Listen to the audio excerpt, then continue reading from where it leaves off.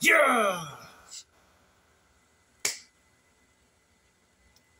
Finally, the Miami Heat did something right with Casey Okpala.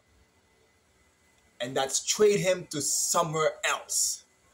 Because in 3 years as a Miami Heat, Casey Okpala did not develop, didn't become a decent role player, and he's a waste of 3 second-round picks. Well, technically it's just one now, since we traded away Casey Okpala for a 2026 second-round pick from the Oklahoma City Thunder.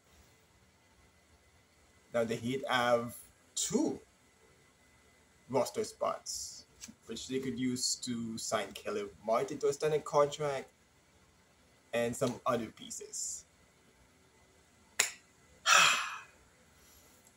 Thank freaking God that I don't have to watch Casey Okpala play another game of Heat basketball.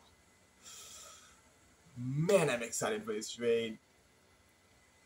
And man, that is all I'm gonna say. And once again, let's go Heat. See ya.